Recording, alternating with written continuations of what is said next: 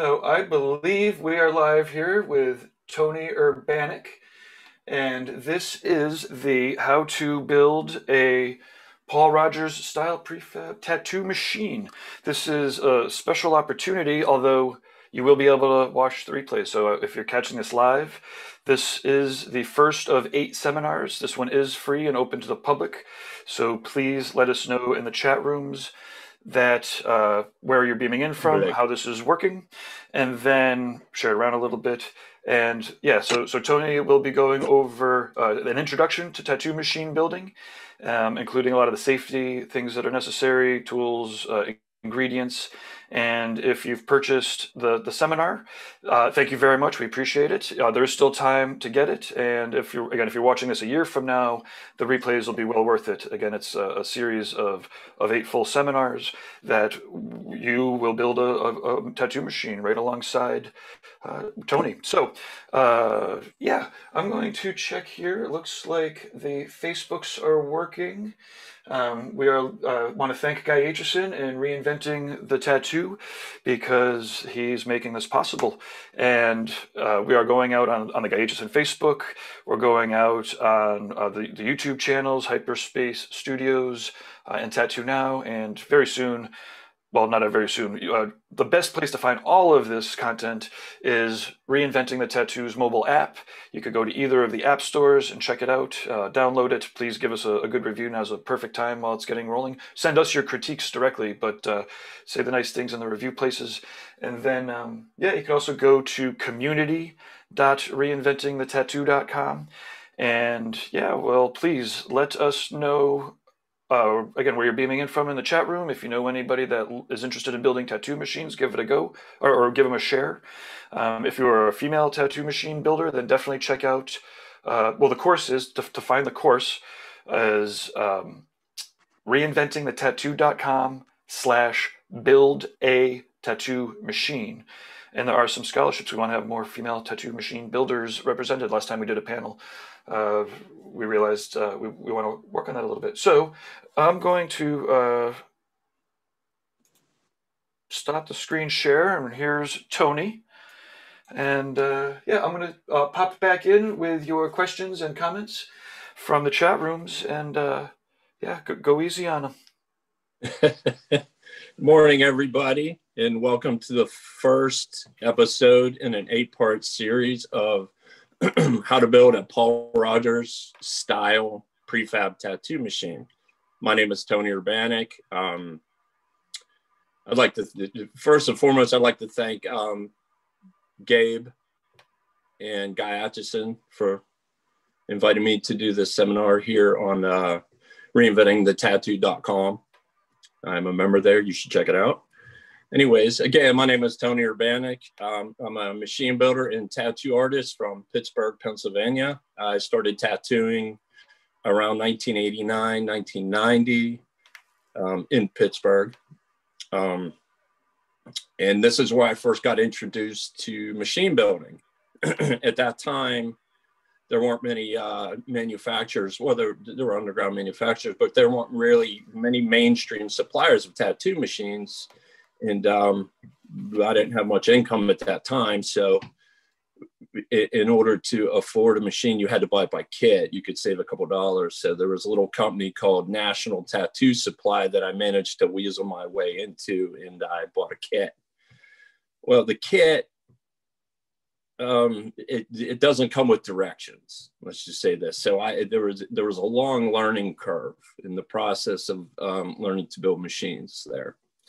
And that's where I got my first taste.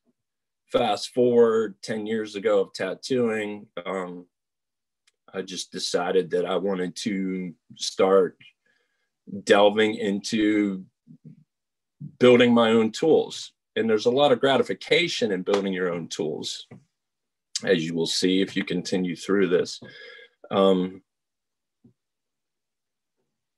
Yeah, I started building machines with things I would just find around. I started with nothing and just started building tools, knowledge, just a collection of information for my arsenal to continue forward. As the years progressed, I built more machines. I dove into casting. I delved into machining, fabrication, cutting, CAD, anything. I became obsessed with tattoo machine building, and it just kind of blossomed from there. I came out with a good product, in my opinion, and people kind of attached themselves to it. I had a lot of great influences in the beginning. Mike Skyver, a great historian in the industry, taught me a lot about machines, fabrications, and their builders. I've always been interested in the art end of it. I've always tattooed, but just something about machine building just took over my life. Like, it became the main focus in my life, in my career of tattooing. So I put 150% into it for a long period of time. This quest of knowledge and information just consumed me. I had the fortunate, it was fortunate in my life that I met a man named Jerry Rieger. Jerry taught me a lot about the Rogers fabrication process through his seminars. In between him and Mike and various other peoples, they hit me to a lot of information about Paul and techniques, and other people throughout the years that taught me little bits and pieces of information. So that helped me develop like a artistic language for the style of design and fabrication. Moving forward. Sorry, real quick, as you're chatting about the story, it's awesome. I just want to let you know that there's people in the chat room here. We've got Sarah says, "Hello, Tony!" Exclamation point. Elizabeth is so excited. There's a fair amount of people here on the Facebooks. Aloha says Evelyn. Yeah, so just want to let you know that it seems to be working. And here we go. Let's see. Clifford Skyver's on here. Says, I got Melissa's PR for you. Hey, Mike. Anyhow, yeah, I owe a lot to, that you say Clifford Skyver. We know him as Mike Skyver, the raffle wizard. I'm blessed to have met this guy. He took me under his wing in the early 90s, and he's taught me so much. I mean, he'll deny he did it. He always says, "I opened the door, you walk through it." That's his big quote to me. But he has no idea the impact he's had on my life, especially with machine building. He didn't let many people, if any, photograph any of the machines in his museum, let alone take them home and take measurements of these things. Like it was so sacred to me, and it meant a lot to me, and I owe him a lot for my career. Just to interject that to people, I love Mike. So yeah, getting back to it, I was actually in the process of the story where Mike Skyver had a museum. It was called Personal Arts Tattoo Museum. Sadly, a few years back, it was lost due to a fire. It was a great loss to our community. And but I was fortunate enough to experience it, photograph it, spend time there, a lot of time there. He was about an hour and 15 minutes away. I would drive there all the time. And he would let me handle these machines. And what I learned, getting back to the seminar, was that machines, I had this conception of tattoo machines of just being either CNC'd or cast at that point in my career. And Mike exposed me to the handmade aspect, like it's like a gritty aspect, and it was intertwined with like nostalgia, antique. Like there was this, he collected all the history in that museum, so you could see how it intertwined. Machines intertwined in the eras, the 20s, the 30s, the 40s, the 50s, 60s, 70s, and you could see how these machines were fabricated by hand, by crafters, by artists in their own style, in their own techniques. And again, I was intrigued by Paul. There was a lot of great builders in that museum. There was Jerry Machine, Zeiss, the Rogers, Spiderweb had a case. Well, Mike had a machine case filled with spiderweb machines, and it was just stuff. I mean, that's the only word I could use, is stuff that he found and just slapped on these machines, either welded, brazed, tigged, just ornate pieces of art. If you look up spiderweb tattoo machines online, you'll see exactly what I'm talking about. To me, these bits and pieces helped me develop my craft. They were tools in my arsenal to be able to do what I do now. And, just being an artist, you always want to move forward and strive to be better and learn more. So I adopted a lot of these practices and principles in my building, and not to drone on about myself and my history and my career or whatnot, but those were my beginnings. And I was fortunate enough to acquire designs, Paul Rogers machines, for Pre-Fab. Now, getting to the terminology of prefabrication is we take each part of the tattoo machine and manufacture it. Now, the core of this seminar is how we can do this on a primitive level. I don't know if any of you have experience with the machines that I've built, not my productions, but my handmades.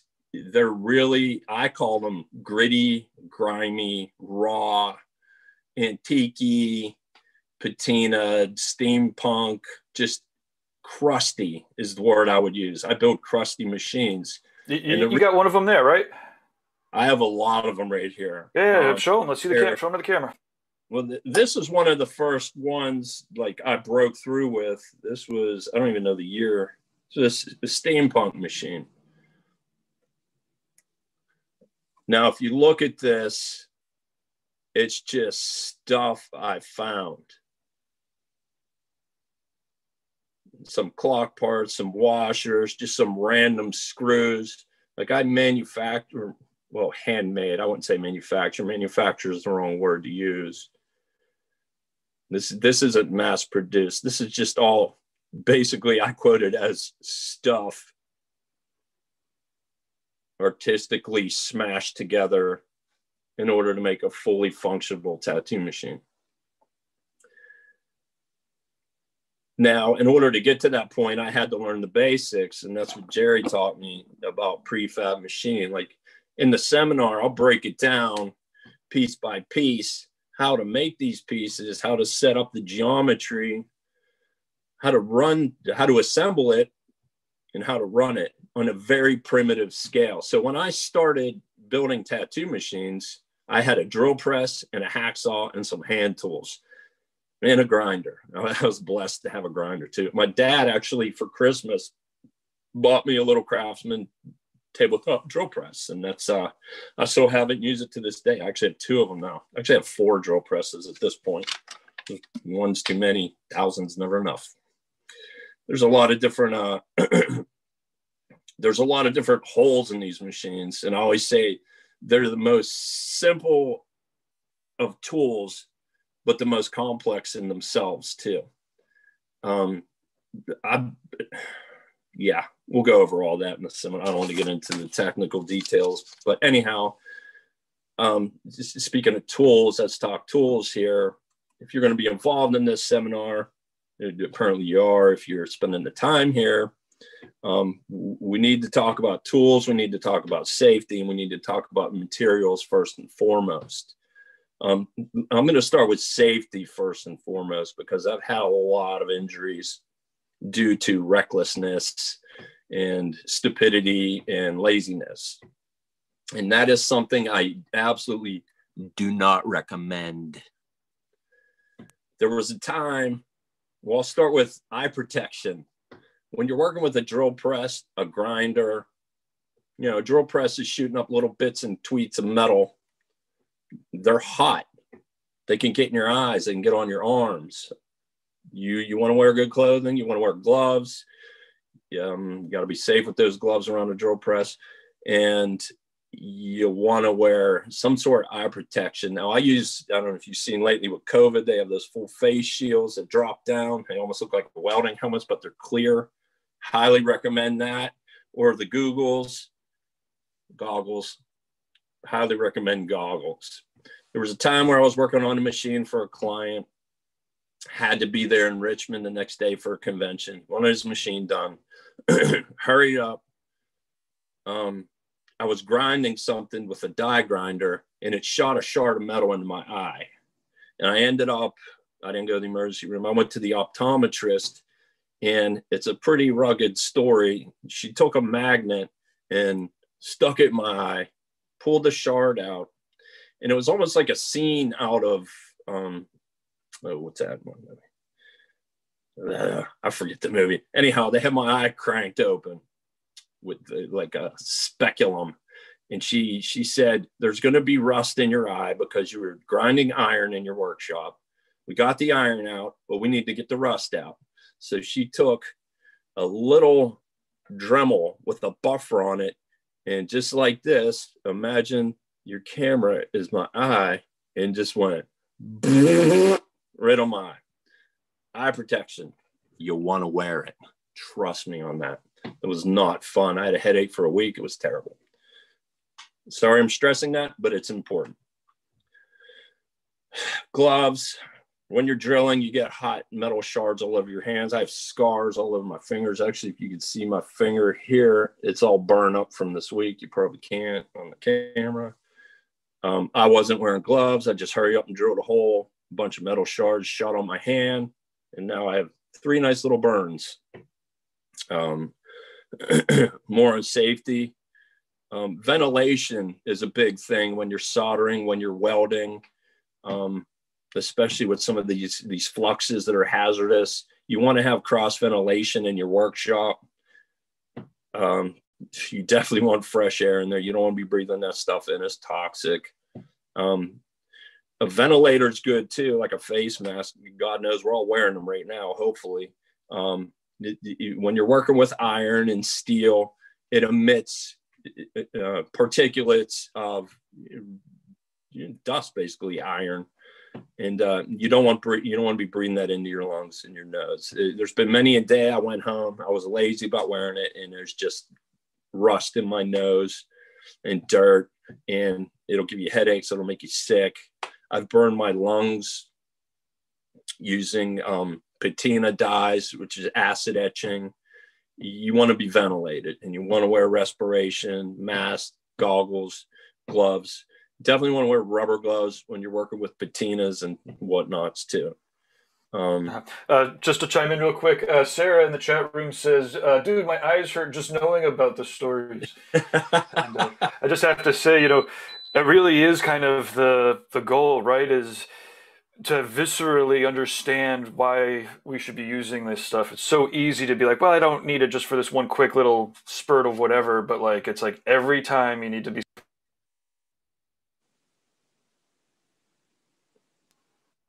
Yeah, I lost you there. You might get hurt. Yeah. There's been many a time where I got lazy and quick, and I didn't do things right. Another thing is when you're working with machines, you're going to need like a vise too. I have vices in my drill presses. I have a vise on my bench. They act as extra hands so you can work on your designs, etc. There was one time I decided not to. I just needed to drill one hole in a frame, and I was in a hurry again. And I decided to not bolt down the vise to my drill press. And the drill spins, it goes into the machine. Well, the drill, here's a machine here. The drill, the drill itself bound up, and it grabbed the whole machine and spun it. It's like 1,500 revolutions per second or something. Well, it grabbed the vise too, and it's a 5-pound vise made of steel. And it shot and hit me straight in the breastplate. And that's probably one of the worst hits I ever had. I was black and blue all the way up my side. It knocked me to my knees. That was probably the worst thing and the dumbest thing I ever did. So that being said, make sure your vices are locked down, especially on your mills or your drill presses, or you're going to get hurt. Because I did, and I know it is not fun. Excuse me. Oh, no worries. So John Paul says, we have you live on all 5 big screens in the tattoo studio in Cocoa Beach, Florida. Yo, what's up, guys? That's awesome, man. Beach, too. Oh, I'd love to be at the beach right now. I have to come visit you guys. God bless, man. All right, where were we? We're talking safety. Yeah, so be safe. One of the things I often talked about with Jerry Rieger in his seminars was tooling. You want to have good tools. Like, we can get the job done with the basics, and that's what I'm going to teach you. But if you're moving forward and you want to make this something you're going to do all the time, you're serious about this, invest in good tools. Just like your tattoo machines you work with now, your inks, your needles, you want the best. The same thing applies. Tool-wise, I mean, we could go in a bunch of different directions. You want the proper taps, drill bits, hand tools, grinders, et cetera, et cetera. It depends how far you want to take this thing, really. So that's something you have to use at your own discretion. Personally, my setup isn't some high-grade CNC factory in this spotless, sterile environment. I own a studio in Lawrenceville, Pennsylvania. It's a 1-floor studio with a basement underneath. We call it the dungeon. I've posted pictures of my dungeon all the time. It's block walls with wood beams, and it gets the job done. It's a dirty space for me to work. I've ventilated it. I built work shelves. But I don't have a giant machine shop. I do everything by hand. It's the way I do it. And this is what I'm trying to teach in this seminar, is how to, getting back to what I was talking about in that museum, how to get back to the raw aspect of machine building in the most primitive forms, like just raw, and not concerned about precision CNC. We can build a machine that runs better than any CNC machine by hand from things we find. Trust me, I do it. And that's what I want to teach you. Getting back to that again, the Paul Rogers was my favorite explanation of prefabricated machines, where you build each part, assemble it, blah, blah, blah. So I think that's a good foundation. That's why I chose that particular machine for this seminar. Zeiss also made a prefab. They were called Bakelite. That's another machine that I've fabricated, made homage to. And I did that for Skyver as well.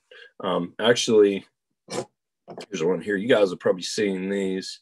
These are clear side plates. Back in the day, they were made of Bakelite. But this PVC plastic was more accessible at the time. I thought it had a cool look because it's clear. Zeiss made a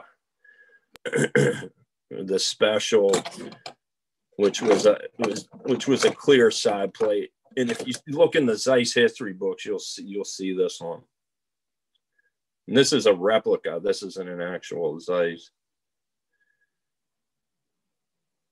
So that's a prefab as well. And that's a different style of prefab. It's very primitive, but they all have the basic function and the basic geometry. So that's where we're going to get you to. So I'm going to teach you the basic style using a Rogers prefab, and you'll be able to apply that information to any type of custom build.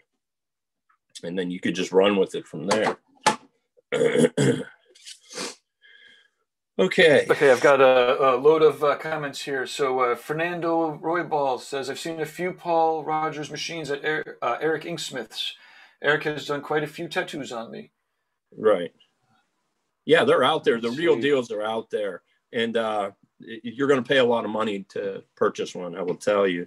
The average price is anywhere. The last one I tried to buy was $5,500 for a prefab. And they're getting harder and harder to find.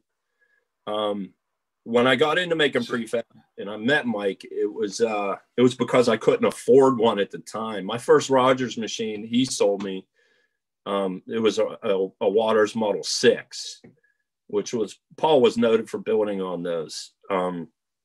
But I fell in love with the prefab, just the big, bulky, like raw steel, like hot rod look. And to me, that was the whole feeling behind these machines, just like this raw hot rod look. But yeah, I couldn't afford one. So I decided, you know what, let me try and make one. An interesting story. I got the plans for my first Rogers, my number one. It was a Coleman style J-frame. And I photographed it at Mike's, built it to spec, painted it, patinaed it. It looked like I could fool you with it. And I gave it to Mike. I put it in his hand. And as soon as he touched, he's like, that's a fake. Like anybody else in the world look at it and be like, that's it. That's not what I'm trying to do here. But I wanted to own something similar, but $5,000 was not in my budget at that point. But my mindset was, if it was built once, I could build it. So that's why I got into it, to make myself some cool stuff. Yeah, cool. Moving forward, I'm gonna move forward here and talk about materials, so I don't keep getting off topic here. I have my little list I'm working off of, guys. Materials. We talked about safety. We talked about tools. We're talking about materials now. In the seminar, I have ingredient sheets. I have layouts for each piece that we're going to be building. What materials I suggest. I can make recommendations on where to look for this stuff. A lot of these pieces and parts, if you have a little bit of ingenuity, you could probably scrape them up from around the house or your workshop or hot rod garage, whatever. A lot of the theory behind machine building, well, not theory, but a lot of the componentry behind machine building years ago, because there weren't supply houses, was just things rummaged. I had a conversation with Elizabeth last week about parts and pieces and where they were acquired from. So like some of the tube tips were from Model A air nozzles back in the day. Some of the grips were made from douchebag cord. I don't know if I have one here. This one might, yeah, this one has black on it. You know, this tube is actually an old fountain pen made of brass with a douchebag cord on it. And I learned a lot of this stuff from like Skyver, just working through his museum. But yeah, the idea was to just, fabricate these things from parts. So here's another machine. Instead of a capacitor, it just had a little, what do they call that? A rectifier. You want to just back it up a little bit so the camera can focus on it? Yeah, maybe a little more forward. It's an interesting option there. So yeah, these guys are just rummage stuff. I did a Lyle Tuttle seminar at Hell City in the 2000s, and he used to tell me they would ride trolley cars in San Francisco, and the advertising up, like when you look up on a bus or a train car, they put those metal inserts with the advertising in it. They had metal banding strips that held them in place, and all the tattoo artists in San Francisco would steal those because it made great spring stock. Kind of like banding around a shipping carton. Banding's not good, but he said the temperament of the steel in those strips was just divine for manufacturing springs. Same with old wind-up clocks. So these guys just made parts and pieces out of stuff, and that's what I'm going to try and teach you too. Like these pinch vices on these Rogers machines. Where do you see that? I'm going to disassemble this real quick. This is actually the demo I put together this week. This is what holds your tube in place inside of the machine. That's called a pinch collet. Oops, it just fell. That is actually brake line. You could get stainless tubing, but brake line works just fine, and it brazes up divinely. So yeah, materials. I'll tell you where we can find it. I'll tell you what they are, and then we'll work to getting this thing going. And we've been talking about different prefab machine designs. We've already covered a lot of that. There are tons of different machine designs. Like I said, prefab is just where you make your parts beforehand, you assemble it, you tear it back apart, you dial it in, you tweak it. It's a process. It's going to take the average builder under guidance probably 10 to 12 hours of hard hands-on time. That's not the seminar time. Seminar time is information time. Like, I'll walk you through a lot of this. We'll get you dialed in, but it's going to take a lot of time. It takes me 10 hours with raw hand tools to do a prefab.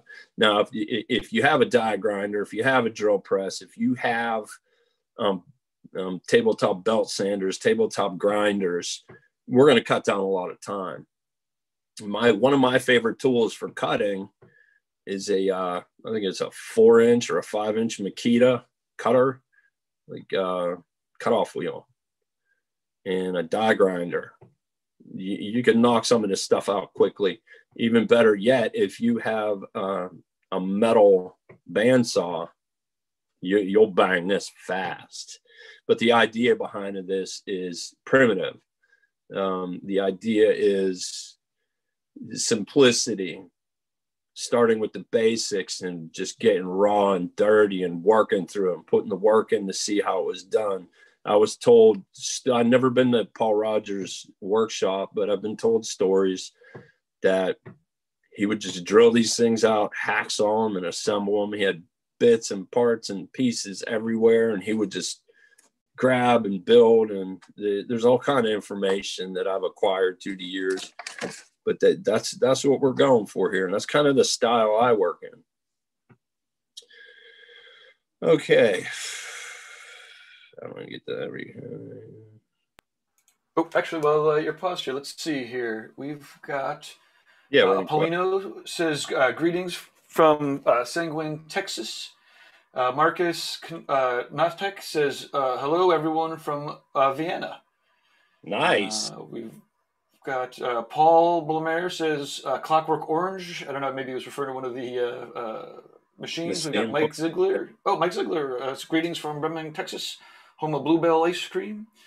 Paul Blomer says, greetings from Australia. Mike says, Ziggy says, sup, bro. And then Thon Hein says, speaker, answer me, inbox me when you're free. Maybe they're doing some texting over here. Let's see. Right. The folks that were in the beach say they take guest spots. So, you hear that, Elizabeth? Going to Florida. I told them to shoot you a DM inside of the app, but obviously people can contact. What is a good way to contact you? And while we're in the middle here. Yeah, that's on the list too. Okay, all my contact information. First is my email. It's Tony Urbanek, TonyUrbanek at Comcast.net. Comcast is COMCAST. On Instagram, it's just at Tony Urbanek, same spelling. Facebook is the same, Tony Urbanek. I don't have. Go ahead. I was going to say to sign up for the course, it's reinventingthetattoo.com/build a tattoo machine. And then, oops, that's my phone. Hold on. Now we could role model answering the phone. Let's see. I referenced the eye. It was the eye injury. I guess Paul had a couple people were grimacing and relating to the different injuries that people were getting. Oh yeah, I was grimacing too, Paul. I will tell you, man, that was an ugly feeling for a few days. It was scary, scary. My eye like pussed close overnight. It was pretty disgusting. So yeah, talking about this course now. So I've set up 8 lessons. It could run over. It could be more. Um, Anybody joins this, they're going to have access to me via Instagram, Facebook, um, email with questions. And if we have to, we'll get into phone conversations or we'll FaceTime to get you through what you need to do. I have no problem with that. I've done seminars for years. I've done them in Richmond, Virginia Beach, done them, Hell City. I did one year, Pittsburgh. Yeah, I love teaching about tattoo machines. It's one of my favorite things to do. So when you get into this seminar, we're gonna do these chapters. I'm gonna give you homework before each session. I'm gonna have you gather parts and make sure you have the proper tools and that you're ready to roll.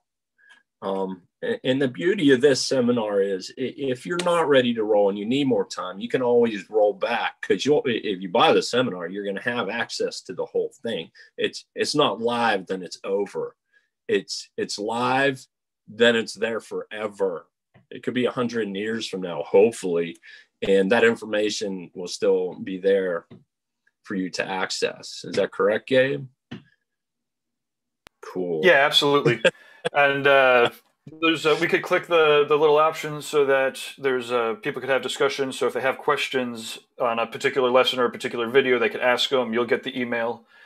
And but yeah, absolutely. So it's and we'll see if there's a lot of interest with the replays. There's no reason why we couldn't get together another live Q&A and critique once a month. Yeah, anytime, man, anytime. And I know we're going to be doing a machine panel. What is it, once a month now? That was amazing. You just let me know the next time we could do it. We'll, if we want to do it on a regular monthly basis, then I think that would be pretty amazing. Right.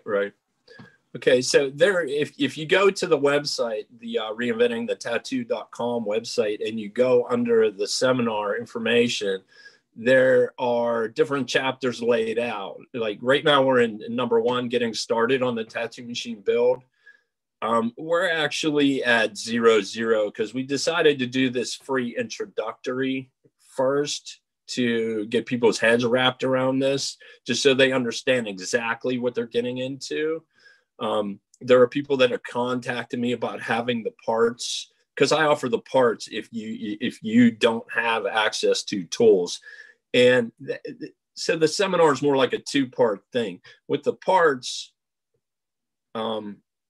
you're probably not going to be into the seminar, the hands-on part, till about the 3rd or 4th lesson. I would say more the 3rd.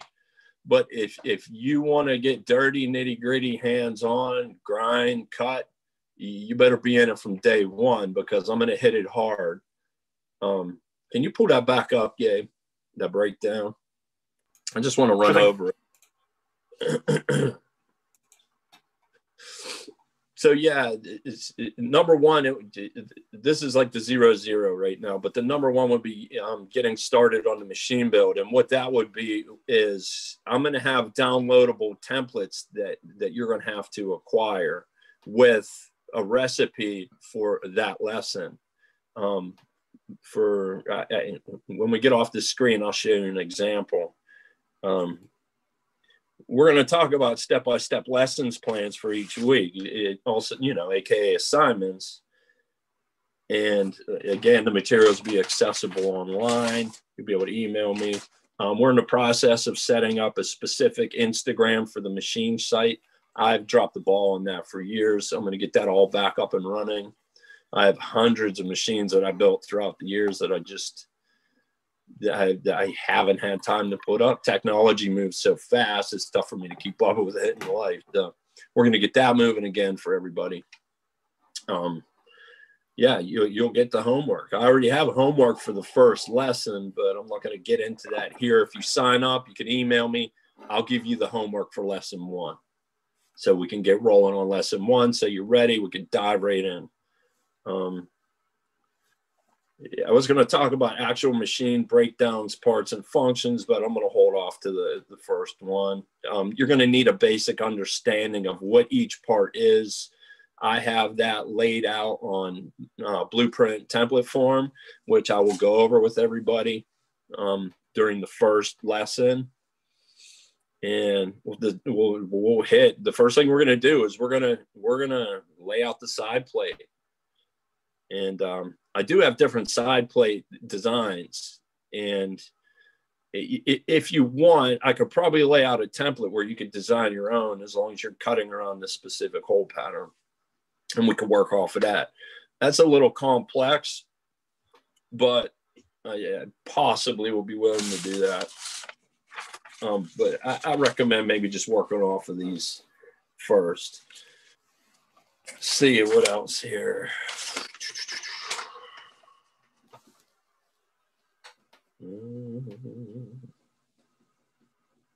Yeah, I do have a kit, again, with the parts already made. And that kit consists of each piece broken down, and that would be the side plate, the base plate, the spring shelf, the A-bar, the coil cores, the upper and lower binding posts. It comes with screws, wing nuts, pinch vise, everything you need to, quote, assemble. That is not to fabricate, that is to assemble. The fabrication part is where I stress. I mean, if you really want to learn machine building, I stress you do the fabrication part. It's cool to have the kit because you have the templates already set up, but building it from scratch is the most gratifying part, in my opinion. I built these kits from scratch for everybody that ordered them.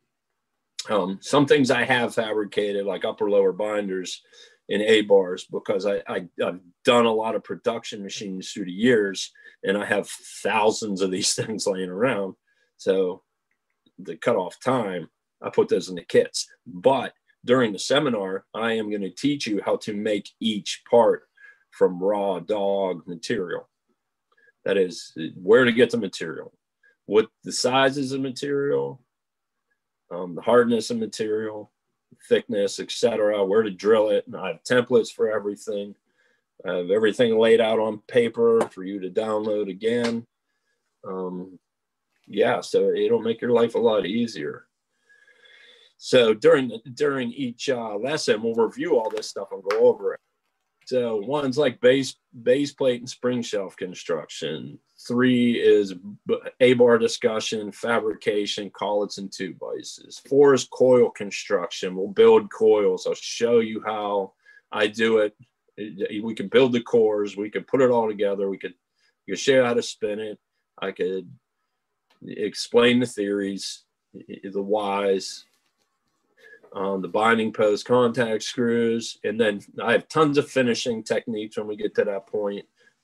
Springs, what materials to use, how to cut them, how to punch them, what are the best tools, the best geometry and thicknesses, the what's and whys. And then that falls under the last, like the tuning tricks and techniques, which to me is that's one of the most important chapters you're going to want to learn. When I teach my seminars, it's mainly focused on componentry and tuning. I used to teach a 4-hour seminar with a PowerPoint presentation, and it was just around tuning. And these discussions would go on 4 to 6 hours with, a group of 5-6 people breaking down machines, tuning, hands-on.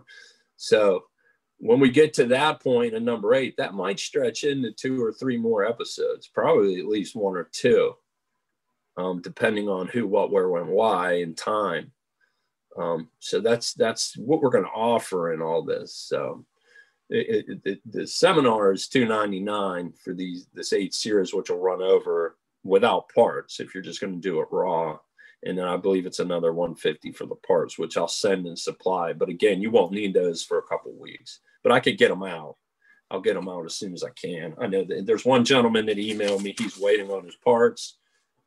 You don't need them right now. You'll have them this week. I'm glad you're here, brother. Now that I've got the camera on, you want to show off some of those blueprinty paperwork things? Yeah, I'm just going to do a quick, because this is public. So I did blueprints of the machine we're building. And each week, I'm going to give you a blueprint and a layout and explanation. Now, these blueprints have everything broken down on them, like what parts are, what components are. It shows like the side plate, all the measurements, thicknesses, widths, drill sizes, etc. This is straight up blueprint. I mean, I hand drew these because I'm not very good at CAD. It's just something I should learn. But I like that raw look, man. I like that raw old school feel. So yeah, I'll show you a couple things now that I have built. And then if you have any questions, hit me up. Let me see, we got a little bulldog. So scavenged parts, Pennsylvania Railroad. Let me see if I can get some better light on this. Yeah. How's that? There we go. Yeah, with the when you tilt it like that, it definitely catches. Oop. Oh, cool. My light quit. Isn't that awesome? All right. Is that better? Yeah, that's cool. A little bit back, and we're good. Yeah. All right. That was built from a railroad spike that I found walking the tracks, actually down the street from my shop. The Pennsylvania Railroad used to come through this neighborhood. So I found this railroad spike, and I just cut it up and fabricated it into a machine. Now, those that if you recognize this machine, it's a bulldog type style machine. It's fabricated from like 5 parts. And it's called the Burn Dog. And the reason why it was called the Burn Dog is my dad is a big collector of trains, like Lionel trains, and he loves trains. And people would sometimes get funny when you use other people's definitions, hence the name Bulldog. There was a little controversy, so I just spun it a little in the name. So it's a Bulldog design, but it's called the Burn Dog. It's a very compact, short machine liner. I actually casted those. I sold a bunch of them. One of the first micro liners I built was this. It's called the Micro Church. This is actually a prefab machine. This is actually the prototype. This has like brass and copper inlaid. And this was a 3-piece prefabricated frame. Side plate, base plate, spring shelf. Same with this. This is like a water 6, but taller Rogers style machine. This was actually made from a spanner wrench. And that's a prefab as well. It's just a bunch of little pieces I TIG welded together. Again, it's a base plate, side plate, spring shelf. But they all kind of work off the same geometry. Another spanner. This was the prototype. It's actually, no, it says on it. Some draft beer spanner wrench. Same thing. Base plate, side plate, spring shelf. This one's super cool. This is they call them church keys. It's for opening beer cans. So I whacked up the church key and made it into a side plate. Same deal though. All prefab. Chris Wilson was on the chat room, says, still to this day I run one of Tony's machines, the Church Shader. Best shader I've owned to date. Oh, I love those church shaders, man. Smooth as butter. Thanks, Chris. I'm glad you like it. What do we got here? Okay. Some of my early machines from, what is this, 2000, 2001. Same deal. I scavenged a piece of angle iron. We talked about this in the machine panel. So I did a series of like 13 of these, right? I found this long piece of L iron. It was on the railroad tracks. And I cut it up and I bent. You can see how wonky that is. I bent the spring shelf over. This frame is one piece out of angle iron.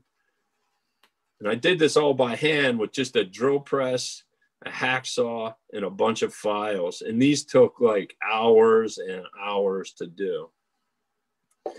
Actually, the first frame I ever cast was based off of one of these. I call it the C frame. You guys might recognize this shape.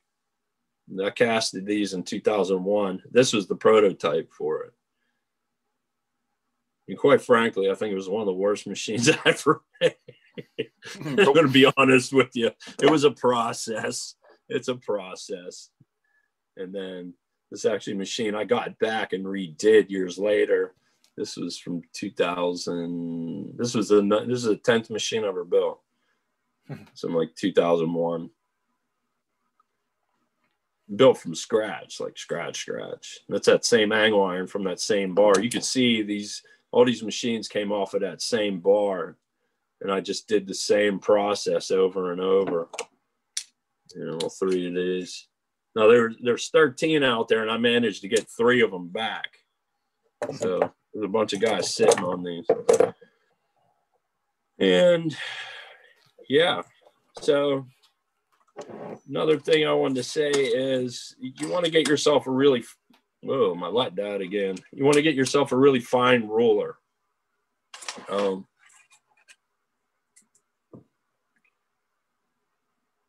Machine style rulers. Measurements are highly important in this function and process. And yeah, one of the last things I before signing off here, I want to say is I want to introduce the Big Daddy. I don't know if any of you guys ever seen this. This is a overscale replica of the J frame. There's a comparison.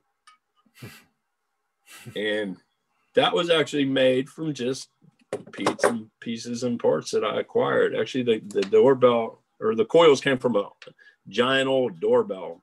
I record them with square cores. And this sucker runs. And it's nasty. I built the tube, the oversized tube for it, just with stuff I had laying around, some old tubes and pipes and screws. I mean, this is where I want to get you guys to. If you want to get there, I'm going to get you there. So, yeah. If you're interested. I've got the video fired up here, so whenever you sign off, I could play the video we made. Okay. That way you don't have to do the hard plug yourself. Yeah, go ahead. We're all good? We're all good. So yeah, sign up at www.reinventingthetattoo.com and be sure to check out all the other good stuff. And I'd like to thank Gabe Ripley, reinventingthetattoo.com, and Guy Atchison for bringing me on board. And love you guys all. Hope to see you at the seminar. Peace. Cheers. What the fuck? It's not playing. Doesn't like us. I say optimize for, well, there we go. How about reinventingthetattoo.com/build a tattoo machine. And thanks again for tuning in, and we'll catch up soon.